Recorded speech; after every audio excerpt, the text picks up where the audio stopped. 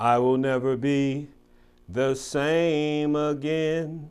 I can never return. I close the door. I will walk the path. I'll run the race.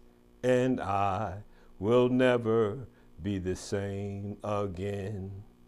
Fall like fire, soak like rain, flow like mighty waters again and again. Sweep away the darkness, burn away the chaff, and let a flame burn to glorify your name. There are higher heights, there are deeper seas. Whatever you need to do, Lord, Lord, do in me.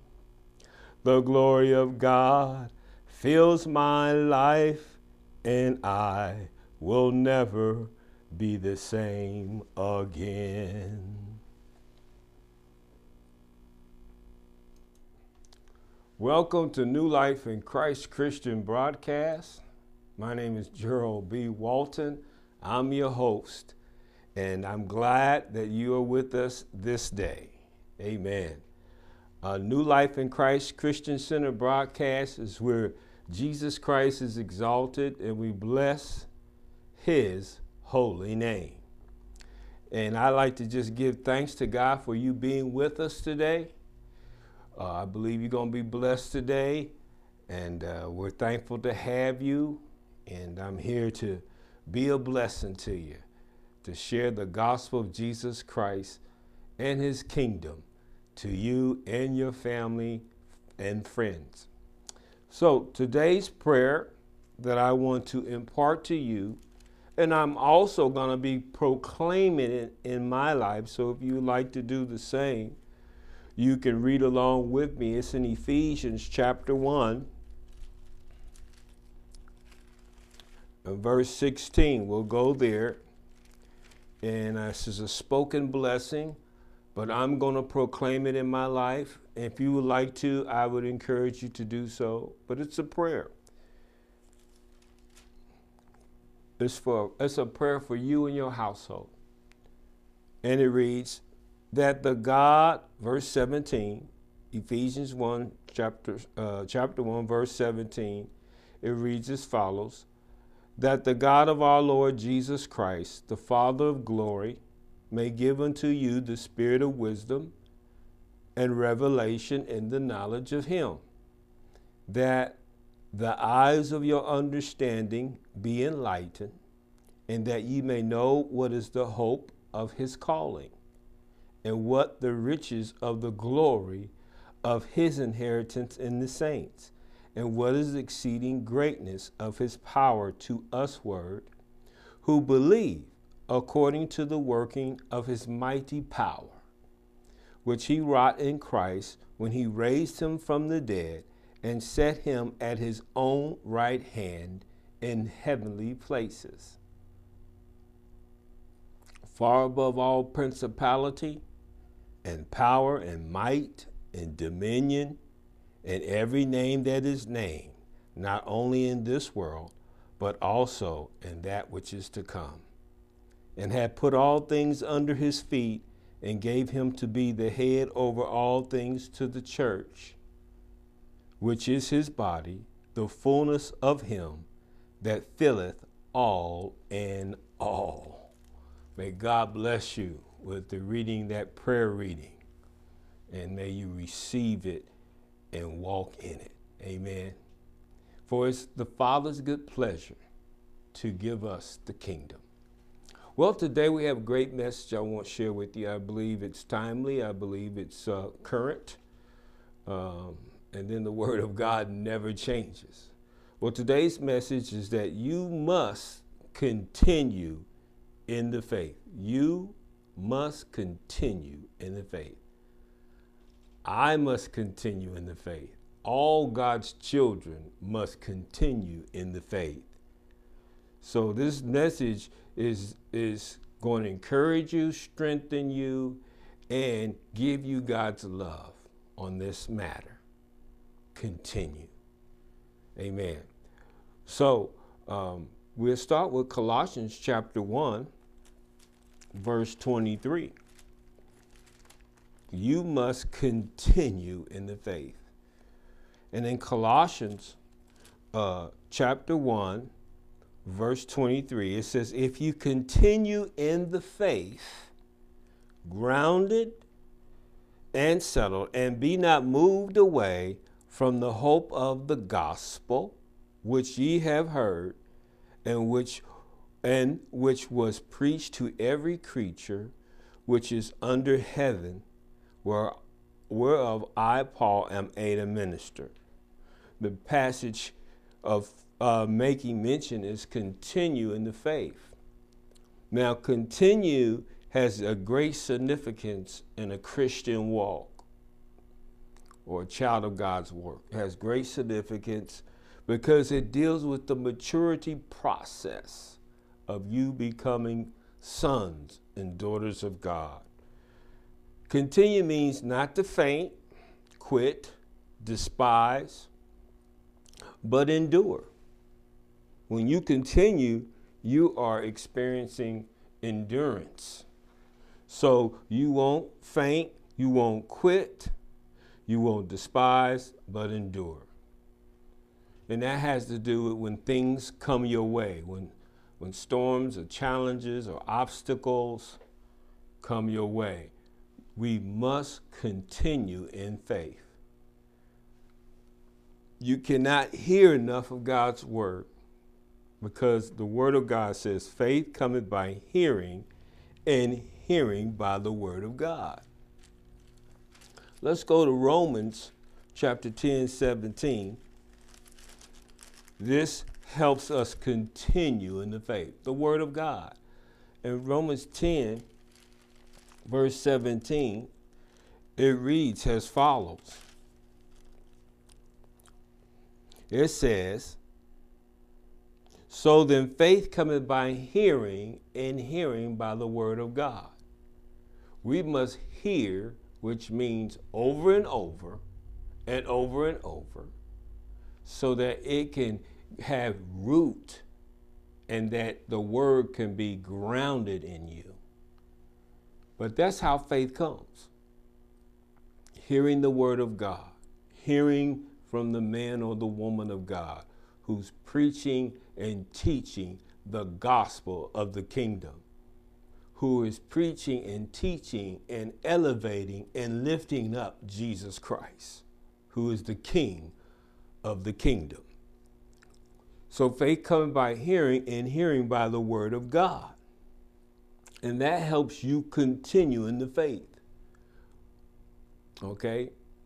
The word of faith is defined as the substance of things hoped for, but the evidence of things not seen. How it comes is by hearing and doing, but first hearing so that you can begin to walk and live by faith in the Lord Jesus Christ. We go to Romans chapter 1, flip over back to Romans chapter 1, verse 17. Romans 1:17. If you have your Bibles, follow along with me. It'll be a blessing to you. In Romans 1:17, it says, for therein is the righteousness of God revealed from faith to faith, as it is written, the just shall live by faith. When you're born again, born of God's Spirit, then you come into the newness of Christ. And the word of God becomes your food. The word of God becomes what you need to live this new life in Christ. And it's not, I read the Bible 1 time, 2 times, 3 times. Because I would ask you the question, what did you learn? Or are you using what you read? And that's being a doer of the word. And all this has to do with continuing in the faith. There are many obstacles in the world today. And that's why we need to become mature in the faith so that we can be better equipped so that we can be sound in knowledge and understanding, and so we can deal whatever comes our way. And like I said earlier, you can't get enough of God's word. God's word is an everlasting word. Heaven and earth will pass away, but Jesus said, my words will live forever. So it's important for every child of God to continue, not to quit, not to faint, nor to despise, but endure.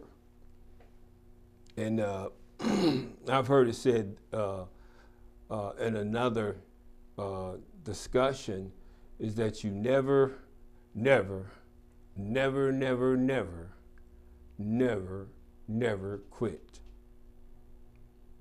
And I'm here to testify God helps me to never, never, never, never quit. Never give up, never faint, never despise, but endure. And we're going to talk about endurance. But when you continue in the faith, you are being persistent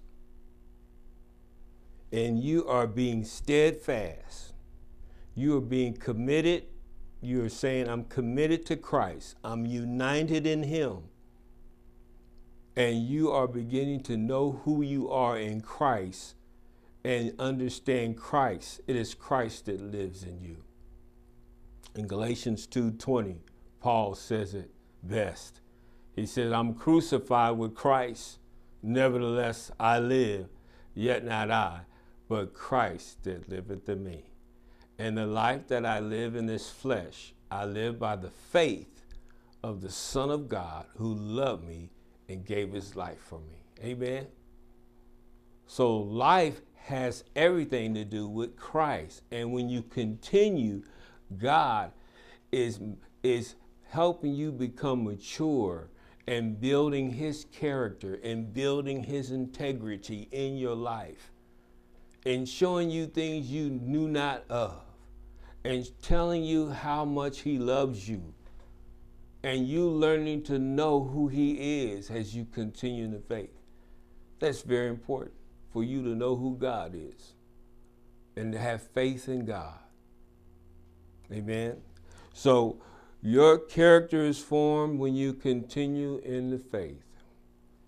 And you have the victory. You read the word of God, 1 John chapter 4. You are overcomers and you have the victory in Christ. So saints, don't quit, don't give up, don't faint, nor waver even. Be steadfast, be unmovable, be grounded, be persistent, be consistent. Amen. You fall down, we get back up. Fall down again, get back up. I know this message is for somebody to encourage you to continue in the faith. And the truth of the matter, God has built endurance in you. You have been made to endure hardness as a soldier of the Lord Jesus Christ. So you've been made to endure. And once the word of God gets in settled and grounded in you, you overcome and you overcome. And when you overcome you become mature. You become more stronger. You become more understanding what the will of the Lord is. You become to know who your Father is, who is in heaven. Our Father, which art in heaven, hallowed be thy name. So the blessing comes when you continue in the faith. When you continue to be steadfast. Let's go to Acts chapter 6, because that's what steadfast means. It means to continue. It means to maintain your position in Christ. It means to stand on that rock and not be moved.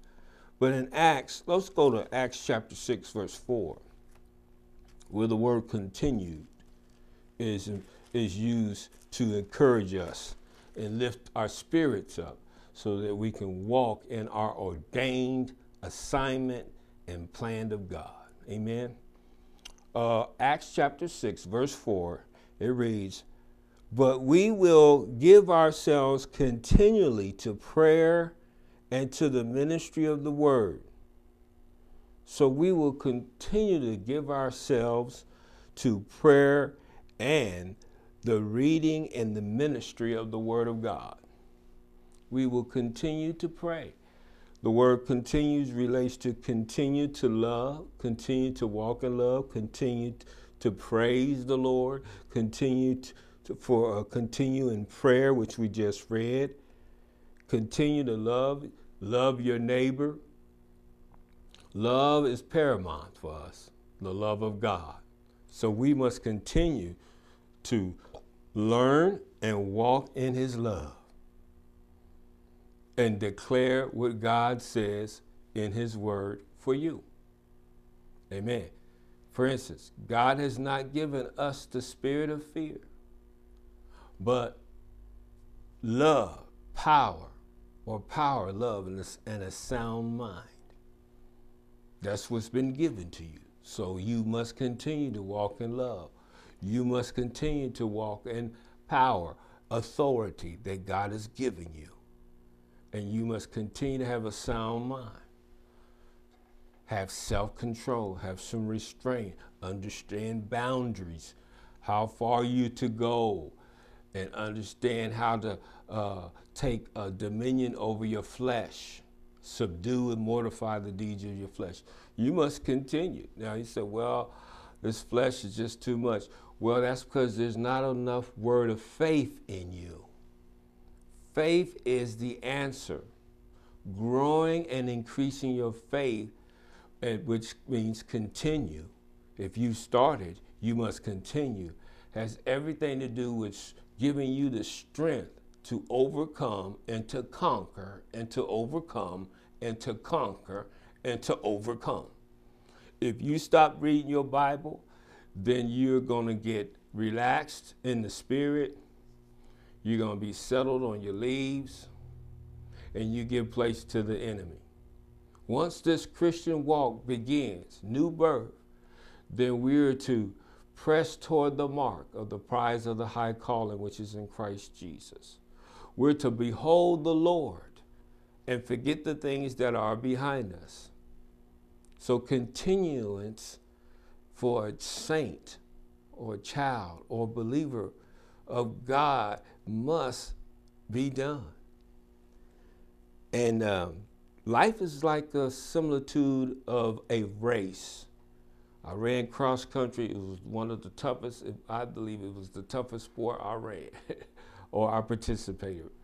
But boy, I had a coach, and his name was Craig Wallace, and he got everything out of me. What do I mean by that?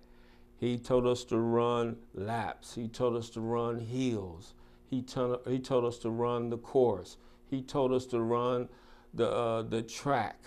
You know, he told us to keep on running. That's what he told us, because he knew at this sporting event called a track meet, we would be prepared.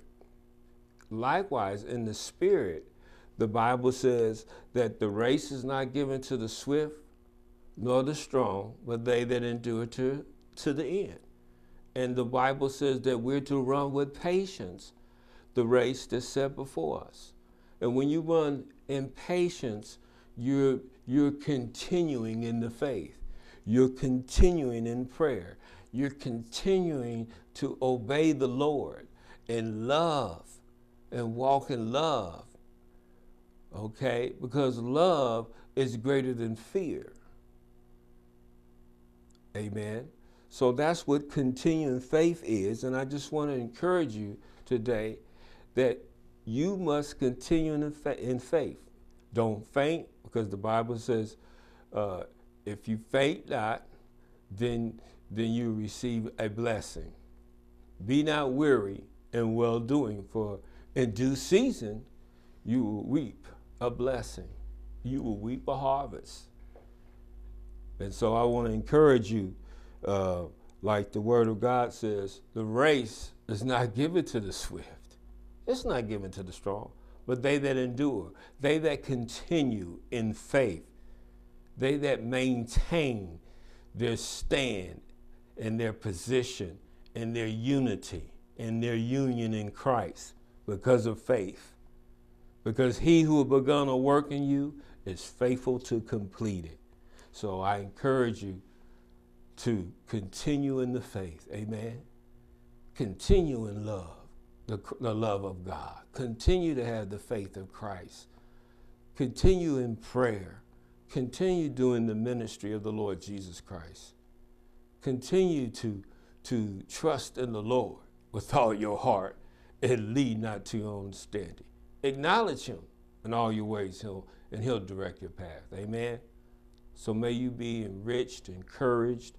May you have a blessed day and continue in the faith.